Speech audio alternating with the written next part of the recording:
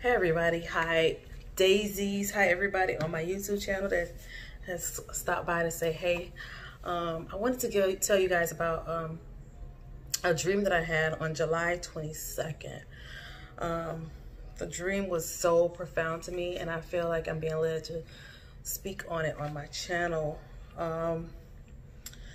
So in my dream, and I always have dreams like this, people know I have dreams like this, and I always say that I never really want to speak on what I see and what I dream, and what I hear, because I know the Lord really talks to me. Now I've accepted the fact that he talks to me a lot, and he's showing me a lot of dreams and visions, and it's just a lot. So, but he has not given me more than I can bear. But anyway, so I had this dream on July 22nd, and the dream was, I know it's already a month later. I'm so sorry, I'm just not posting it because I've been pushed, not really pushed, but kind of led to speak on it. So in the dream, I went shopping. I was not in my city that I'm in now, but I went shopping in the city that I used to live in South Florida, and I was leaving the store with my kids, and we got into my brother's car, and my brother's car was parked in a way where his the back of the car was facing the street, so just pulled into the parking spot. So as we were getting ready to back out, it was a lot of us in the car. My sister-in-law was in the front seat, passenger seat, and my brother was driving, and then it was a lot of us in the back seat, but it was a car. So the seats that I was sitting in was facing the back seat, and the back seat was facing the front seats. So it was like, you know, like a limo in a way. Anyway, so my daughter was sitting on my lap, and my daughter at the time in the dream was maybe 7. She's 10, she'll be 11. So in the dream, she is sitting on my lap, and so we were getting ready to leave, and my brother wasn't able to back out because it was so many cars, they wouldn't let him back out.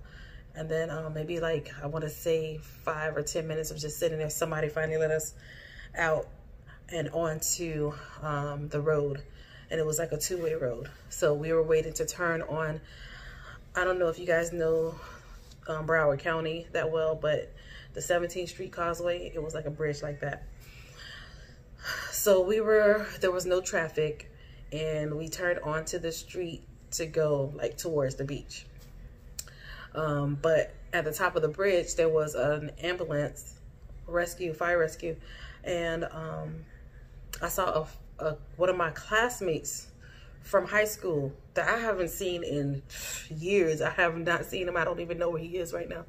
But I saw him in my dream, and he was putting his mom on a stretcher.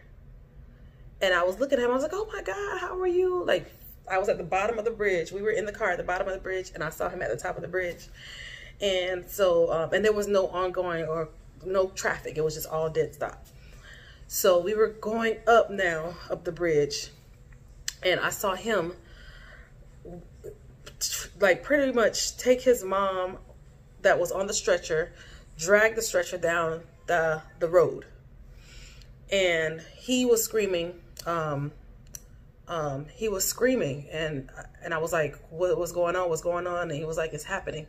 And I said, oh my God, it's happening. So when I said it's happening, I happened to look up in the sky, and it was a big ball, and it was like panels on the side of the ball, and it was like started to generate energy.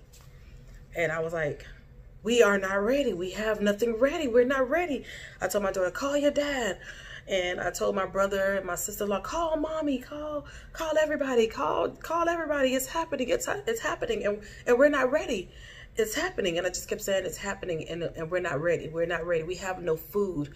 I kept saying, we have no food. We have nothing. We're not prepared. And the traffic was starting to run, like from the top of the bridge where the guy from my high school was coming down with his mom. All the traffic started coming down. It was like the traffic that was supposed to go the way that we were going, the direction we were going, traffic was coming towards us, and people were running. It was a big panic.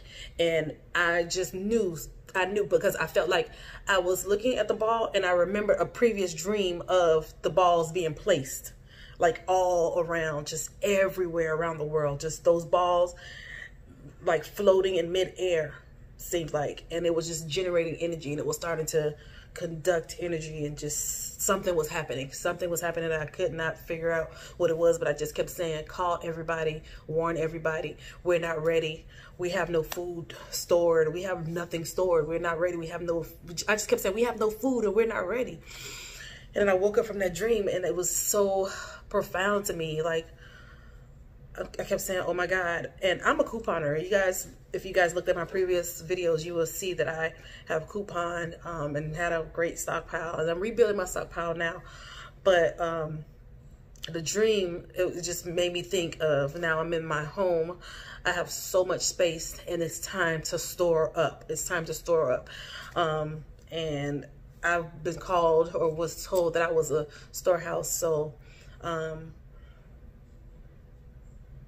a storehouse. So I am planning to, I have already started storing up. I'll show you a clip of my, my water haul. I've just been getting things, purchasing items in preparation for what I don't know. I'm ready to refresh, and they drop it off where you want, wherever you want it.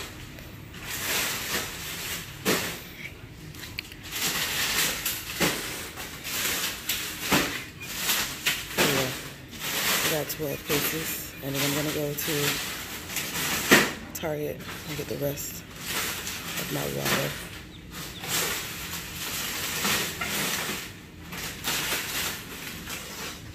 So yeah, guys, get your water and ready to refresh. Thank you so much. Thank you. And usually when they drop it off, they drop it off for you. And here is the water.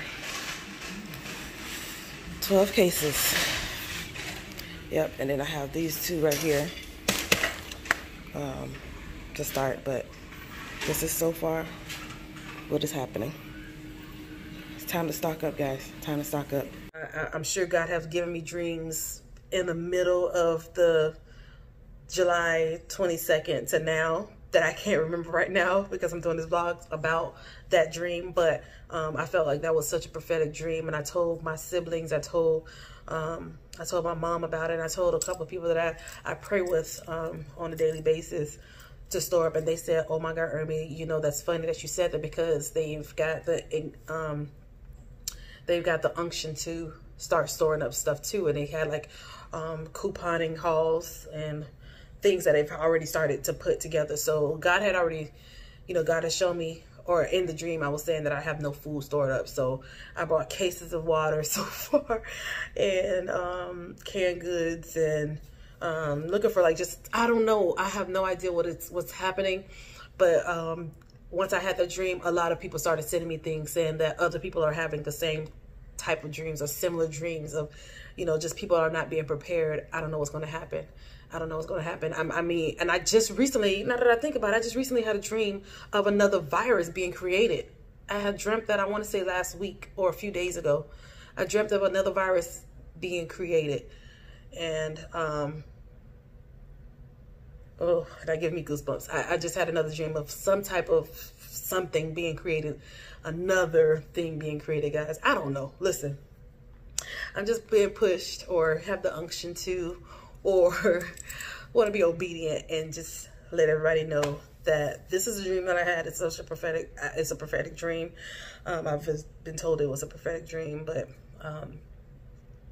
if anybody have any comments on what they believe it's about, it's all, I believe, in connection to other dreams that people have been having, because lately it's been the same or similar dreams of getting your house in order, storing up, building your home church, getting your home in order. Your home is your first ministry. Get that together. The COVID-19 has shown us that that church, being in a building, is not it. Being in a building for me right now is not it. It's really truly having a relationship with God for myself, without any other biases and any other people telling me what it should be, a following tradition. I know really truly believe I hear God for myself, and God showed me, my eyes are like really opening up to see the things that I never, ever, ever would have imagined. I'm humbled. I definitely am not smarter than God. I know nothing when it comes to the things of God. As far as like, God, I want you to teach me every day, teach me every day. Restart, reset button.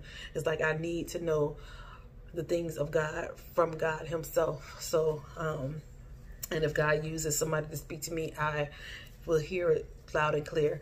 But I will definitely discern, and my place right now is to grow in God.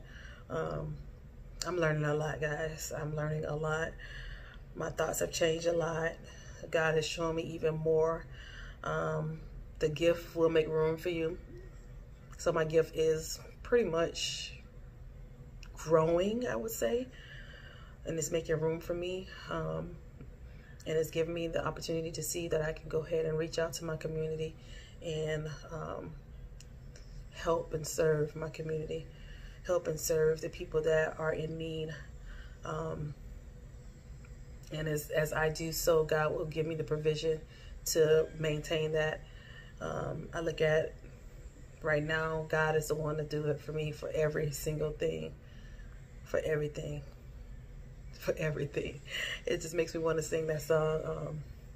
This is the air I breathe, your holy presence.